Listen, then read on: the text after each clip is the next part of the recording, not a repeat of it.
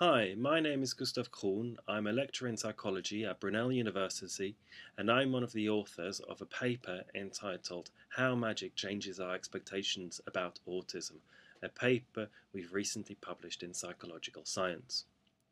Now, illusions lie at the heart of magic, and many of them rely on strategically manipulating people's expectations about what is going to happen. Now, one such illusion is the vanishing ball illusion. And rather than just describing the illusion, I'll give you a quick demonstration.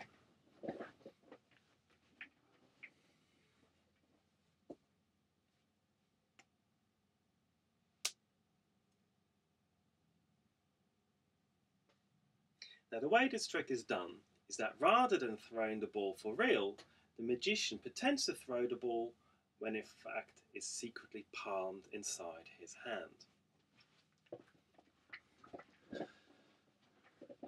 Now, the interesting thing about this illusion is that although the ball doesn't leave the magician's hand on the final throw, most participants claim to see a ball leave the hand and then move up towards the top of the screen.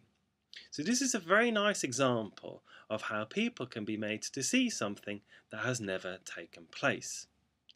Now, our previous work has shown that the effectiveness of this illusion is greatly influenced by the magician's social cues, because if the magician is looking at the hand rather than following the imaginary trajectory of the ball, the effectiveness of this illusion is greatly reduced. Also, although most participants claim that they're keeping an eye on the ball, the eye tracking data has shown that people spend most of the time actually looking at the face, which suggests that the visual system is actively making use of the social cues. Now, there are several reasons to predict that one group of individuals, namely those with autism spectrum disorder or ASD, may be less susceptible towards the illusion. Individuals with ASD have an uneven profile of abilities.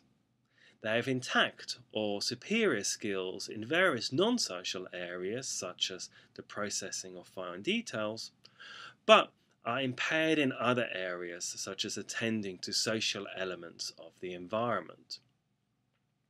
Now, as the misdirection relies on social cues, we would expect individuals with autism to be less misdirected and therefore less susceptible towards the illusion.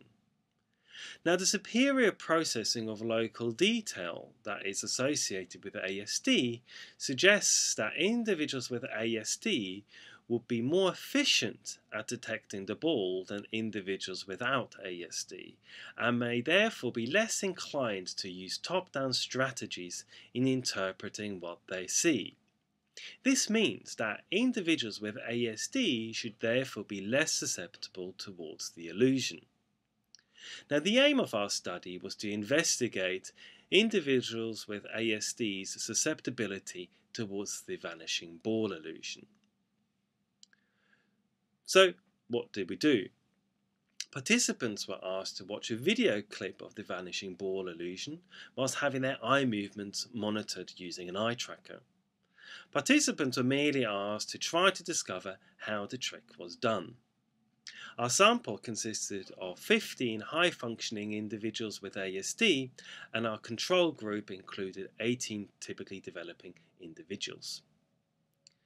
Now, contrary to our predictions, our results showed that individuals with ASD were not less, but in fact more susceptible towards the illusion. Now, the eye movements revealed that individuals in the ASD group spent the same amount of time looking at the face and the eyes, which suggests that they've got typical social processing. Moreover, most of the participants in both groups immediately fixated the face. However, individuals with ASD were much slower to do so. We also found a very interesting result with regards to the time they spent looking at the ball, because participants with ASD spent significantly less time looking at the ball. And whilst control participants typically fixated the ball when it was up in the air, individuals with ASD failed to do so. And it's this failure to actually look at the ball when it was up in the air which may explain the higher level of susceptibility in this group. So what do we conclude? Well, contrary to our predictions, individuals with ASD were more, not less, susceptible towards the vanishing ball illusion. Now, these results challenge existing explanations of social attentional difficulties and enhanced visual processing of fine detail in ASD. Importantly, our results provide new evidence about the temporal allocation of attention. Individuals with ASD may have particular problems in timing the allocation of attention. Indeed, our results suggest that participants in the ASD group have severe difficulties in fixating the moving ball, and this failure in looking at the ball may account for the higher level of deception in this group. Now, more generally, these results suggest that when faced with complex situations, individuals with ASD have particular problems in allocating attention towards the right place at the right time.